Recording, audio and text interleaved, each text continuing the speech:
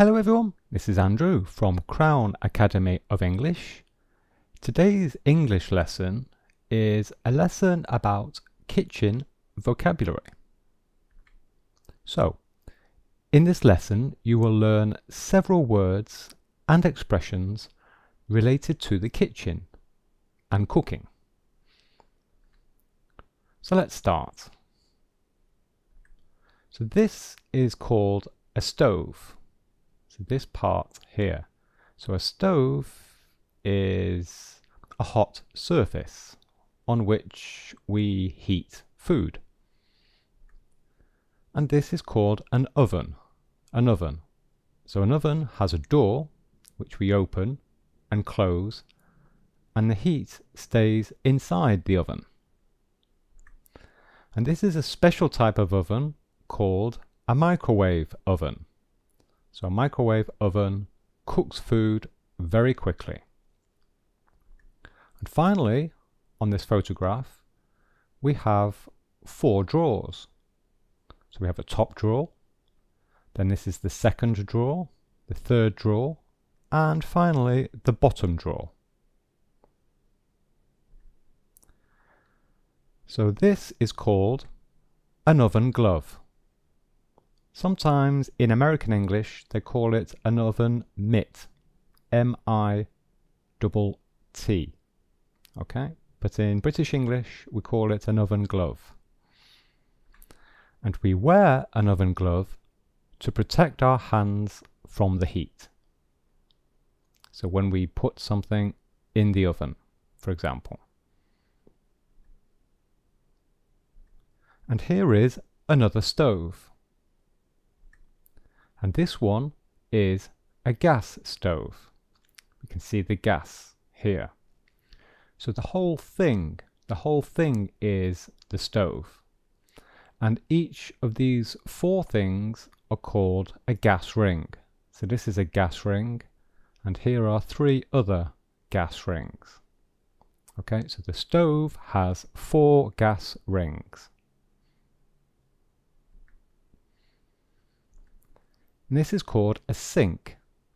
Okay, this is the sink. So we wash the dishes in a sink. And this is a cupboard. So the cupboard is under the sink.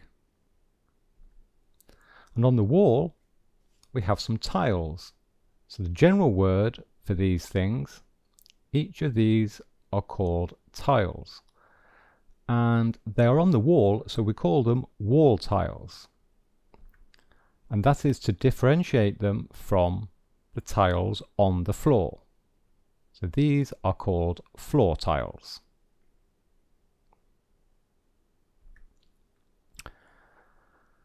And so here is a photograph of a fridge. It is the inside of a fridge. So we can see there are some bottles inside the door of the fridge. We have some eggs up here on the top. And here is a shelf. So we put the food on a shelf. This is the top shelf. And there is another shelf here. This is the middle shelf. And there's more food on this shelf. And finally, this is the bottom shelf. And there are some yogurts and some carrot, I think that is, some grated carrot on the bottom shelf.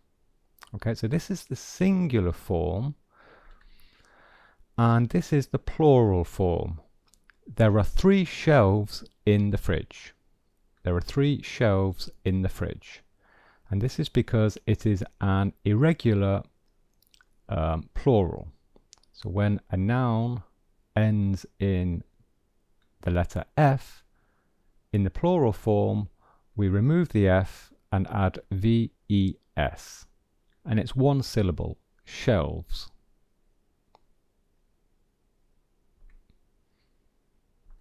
The chef is chopping vegetables. He's chopping vegetables with his knife. The chef is wearing a blue apron. So this is an apron. Okay, so he's wearing an apron. It's a blue apron. So an apron protects his clothes, keeps his clothes clean. And he is holding a knife. He's using the knife to chop vegetables. And the vegetables are on a chopping board. So this is called a chopping board. Okay? This is called a frying pan. So with a frying pan, we pour oil into a frying pan and we cook eggs, for example, or we fry food. Okay, we fry some other food. And this is called a saucepan. And we use a saucepan to heat and to cook liquid foods, for example, soup or maybe a sauce.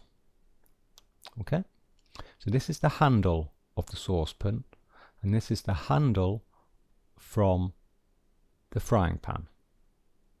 Okay, this is called a wooden spoon. This is a spatula. So a spatula is a flat object, and we use it, for example, to, if we're cooking something in the frying pan. For example, if we are cooking fried eggs in the frying pan and we want to remove the eggs from the frying pan, then we will use a spatula. And this is called a whisk. A whisk. So we use a whisk to, for example, to beat eggs. So we turn the whisk very quickly in a liquid, and the whisk adds air to the liquid, adds oxygen and air to the liquid. Okay, we are cooking chicken in a frying pan, and we can also say we are stirring the chicken with a wooden spoon. So this is a verb, to stir, S-T-I-R.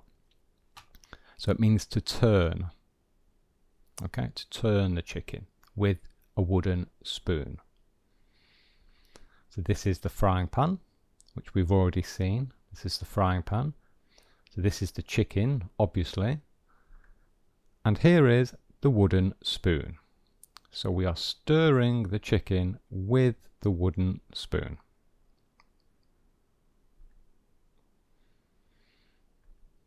So here is a potato. And this object, this red object, is called a peeler. So this is the noun. This is the noun describing the object. This is called a peeler, vegetable peeler. And this is the peel.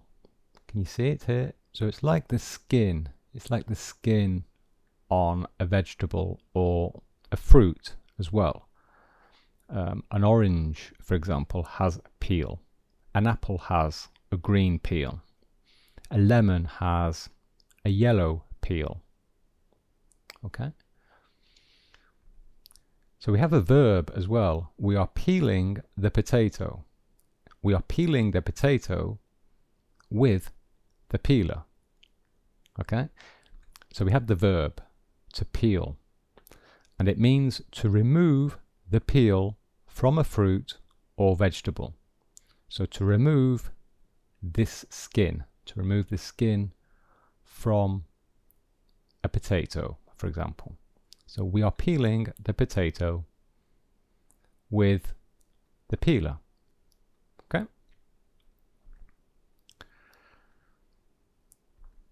So this is a block of cheese, a piece of cheese.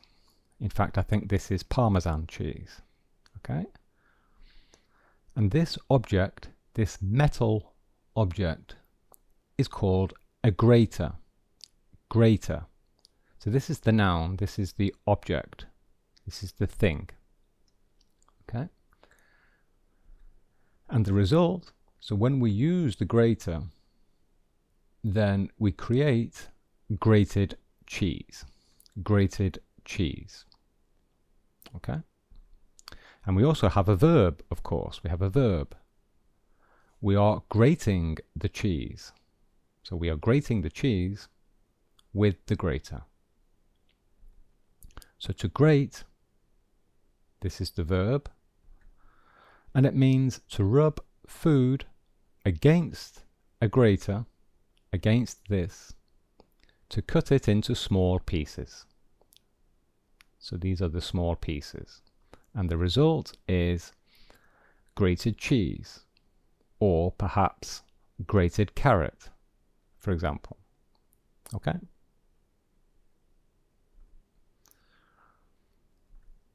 This metal thing is called a colander. Colander. So it is a metal bowl with holes in it. There are small holes here, and the holes allow water to pass through it. Okay? So here we say the vegetables are in the colander. So we often use a colander to wash vegetables. So we put vegetables in the colander and then we wash them with water. And the vegetables stay in the colander, but the water passes through the holes in the colander. Okay? This object is called a kettle. A kettle. We use a kettle to boil water. You can see the water is boiling and steam is coming out of the kettle. Steam, S-T-E-A-M, is coming out of the kettle. And the kettle is on the stove. Remember this word? This is the stove. It's the hot surface. And it looks like a gas stove. So the kettle is on the stove. The kettle is boiling water on the stove. And can you remember the word for these things here? These little squares or rectangles? Yes, these are tiles. So these are tiles. And we can say that they are wall tiles because they're on the wall. And here is a different type of kettle. This is also called a kettle, but we call this one an electric kettle. So this is an electric kettle. So this is also for boiling water, and we plug it in into a power socket. Okay, so this is the wire and this is the plug. So we plug this into an electrical socket.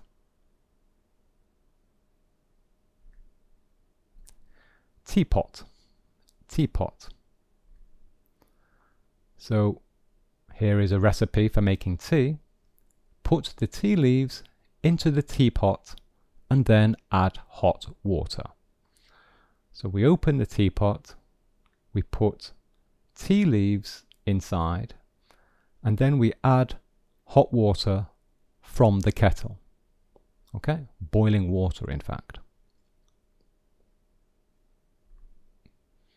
Here's a very common object, particularly in England and the United Kingdom. So we start with slices of bread. So here is a slice of bread, and here is another slice of bread. And the object is called a toaster, an electrical toaster. Okay? So we put 2 slices of bread in the toaster and then push the button down. So we put 2 slices of bread inside the toaster and then we push the button down. Okay? And we wait for a few minutes, and then when it is ready, the toast pops up. We say the toast pops up at the end.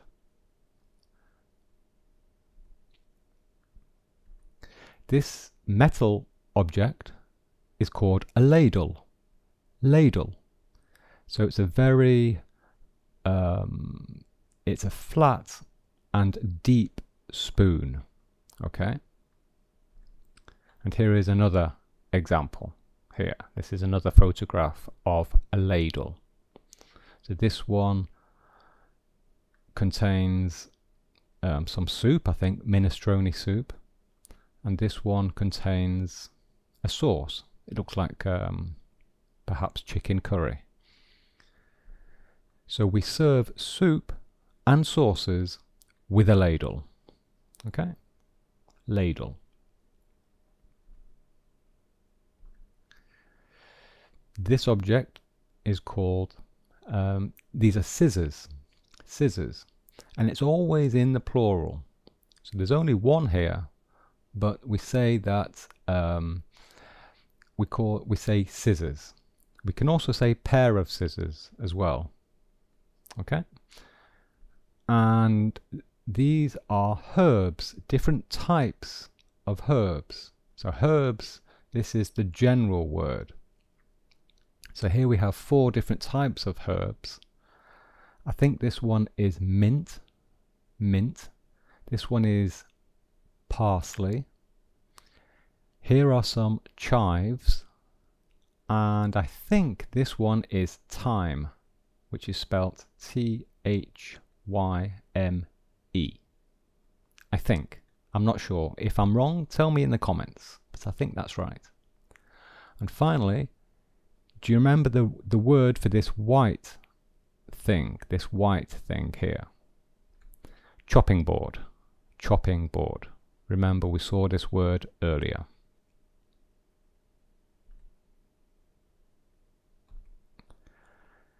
So this thing here, this food, is called dough. Be careful of the pronunciation. Dough. And this is a rolling pin. A rolling pin. And this white powder is called flour. Flour. So we use a rolling pin to make dough flat and thin before cooking it. Okay, so we make it flat and thin like this. This is flat and thin. And then we put this into the oven and we bake it. So I think the young person is making perhaps some biscuits or cookies, okay, with the dough.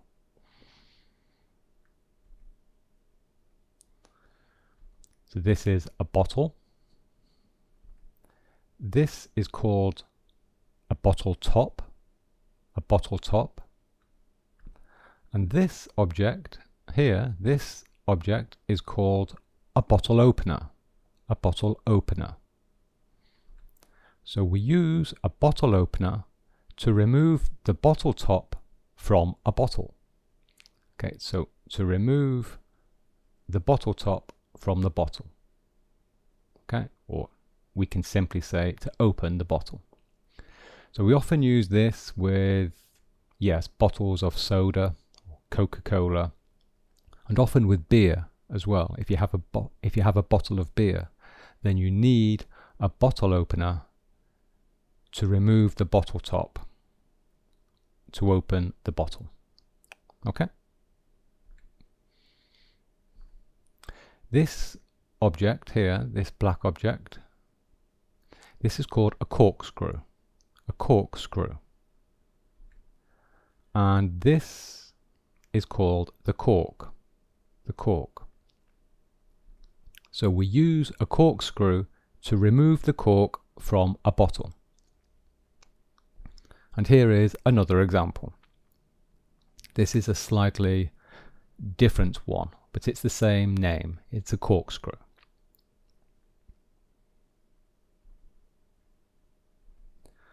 This is called a can opener. A can opener. And this is the can. So we use a can opener to open a can of food. Okay? This is a knife. This is a fork. And this is a spoon. And this red thing, this is called a napkin. A napkin. So we use a napkin to wipe our hands and to wipe our face after we have finished eating.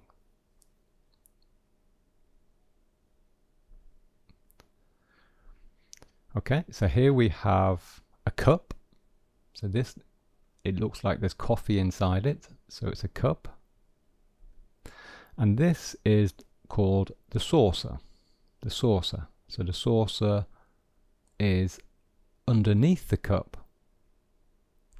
And this spoon, this small spoon, in English we call this a teaspoon. A teaspoon. Even if we are drinking coffee, we still call it a teaspoon. We don't call it a coffee spoon. We always call it a teaspoon. So it's the name that we give to this small spoon. So we often use this spoon also perhaps to eat yogurt. Okay? But again, we call it a teaspoon. And this is a different type of cup. This, so we use this also for drinking coffee and tea. And this is called a mug. So a mug does not have a saucer. And it's slightly bigger. It's a big cup. Okay?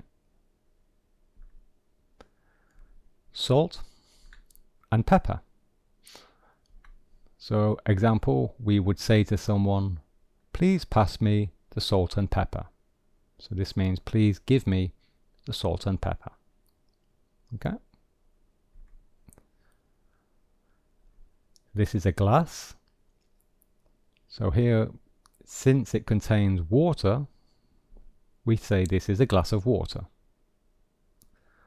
And this red object is called a straw. So we drink the water through the straw. We suck the water through the straw to drink it.